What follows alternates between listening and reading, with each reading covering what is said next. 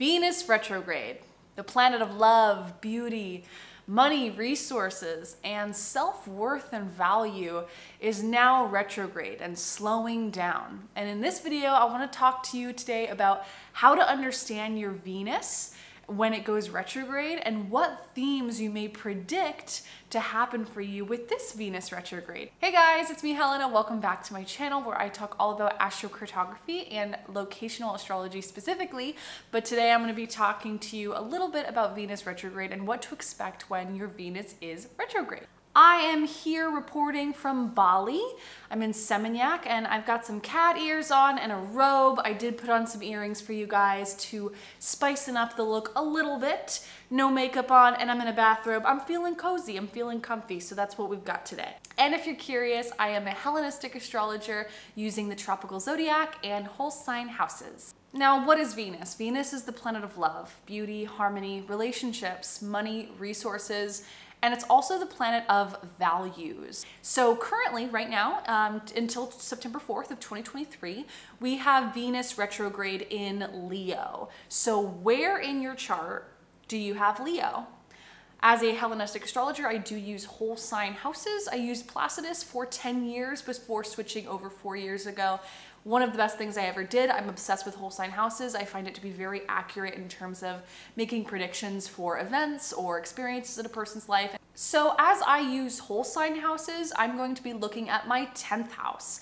I have Leo in the 10th whole sign house in my chart. So Venus is retrograde in my 10th whole sign house. So that's the first step. Step number one is to see where is Venus retrograde. That's going to show you the area of life or the topics that may come up and be presented as to what is being slowed down or a pivot point for you. And then the next step is you want to look at where you have the rulers of your Venus, right? So Venus, the planet of love and beauty and relationships, it rules Taurus and Libra. Those are the two signs that rule Venus. So we want to look to where do you have Taurus and Libra in your natal chart? What areas of life are those placed? To give you an example, I have the 7th house is Taurus and the 12th house is Libra. So I'm looking at those Venus ruled signs, Libra, Taurus. I'm going to see, okay, 7th house and 12th house. And this brings me into the next point, which is to look at your annual perfections. Annual perfections are a Hellenistic Time Lord technique where you can determine what is the planet and area of life that's really being activated for that given year. So for example, if Taurus is your activated house for this year using annual perfections, then that means Venus is your activated planet this year, meaning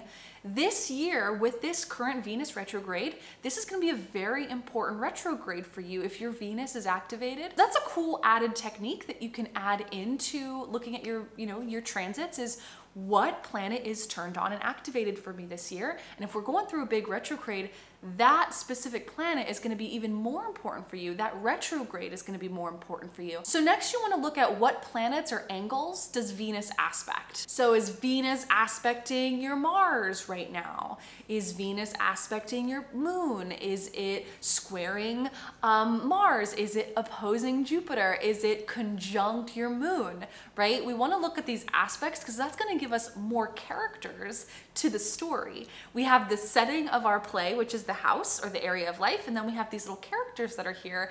And when we have planets aspecting other planets, they're kind of like forming relationships, or the characters are seeing one another. There's some sort of relationship or visibility or association with one another. So we can get more information and clarity, more detail when we look at those aspects. And finally, the last thing I love to do when looking at retrogrades is to understand what was going on for you during the previous retrograde. So for example, this current retrograde, Venus is retrograde in Leo. When was the last time Venus was retrograde in Leo? Well, it was the summer of 2015. And you could look back at summer of 2015, 2007, 1999, I believe, was the other time that Venus was retrograde. An entire Venus cycle is 8 years. So we can go to 2015, and then we can go back again to 2007, and then we could go back to 1999. Every 8 years, we have a similar Venus retrograde in that sign. The last time that Venus was retrograde in Leo was July 25th, 2015 to September 6th, 2015. So what was going on for you that August? right? August of 2015, what was happening for you? To give you an example of how you could do this, you know, I look back at what was happening for me summer of 2015. Well, that was the summer that I decided to leave my profession. That was a 10th house Venus retrograde. That was the point that I decided I wanted to leave acting, that I didn't want to be as an actor per se. I still wanted to be in the business, but I wanted to try different areas of the business. I remember I was backpacking Europe at the time solo, and I remember sitting in a cafe and thinking about how I wanted to try other things in the entertainment business. I wanted to try casting. I thought maybe I could be an agent. And then I also was thinking about maybe being even a music video director. Like, those are just some things that I was really thinking about and contemplating when I was backpacking Europe alone that summer. And it all stemmed back from that summer of being alone in Europe and really contemplating and thinking, do I want to keep doing this? Do I want to keep doing this career that I've been working on since I was a child? Since I was like 8 years old, that's all I've ever wanted to do is acting. And then for the first time in my life, it was like, I don't think I want to do this anymore. What's also interesting is, yes, that was a 10th house Venus retrograde. So again, career themes are going to come up: contribution, service, legacy, what it is you want to do in life for your career and your reputation. That was really changing. But the other thing is I have to look at the 7th house and the 12th house, right?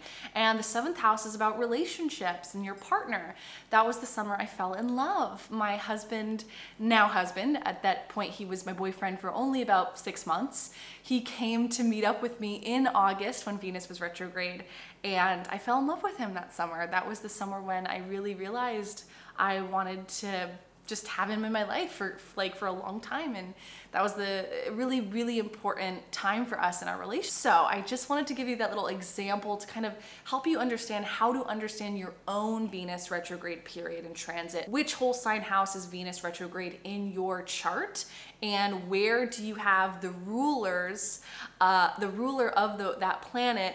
What whole sign house are those in? That's going to give you a little bit more context and information as to what is slowing down for you, what needs to be reevaluated in terms of those themes. What do you need to look at, and what needs to kind of have some time to press pause and meditate on those themes in your life? With Venus retrograde, it's not really a time of forward movement, but rather it's a time of reevaluating, rethinking, and really meditating on, you know, what is something that needs to change, or something that needs to kind of have some time for discernment and pause in your life. So I hope that this information is valuable for you and you found some good little nuggets of wisdom in there. I'm sending you such a big hug, and feel free to get my free astrocartography guide down below if you'd like to get that. And I'll see you soon. Have a magical day and happy travels. Bye.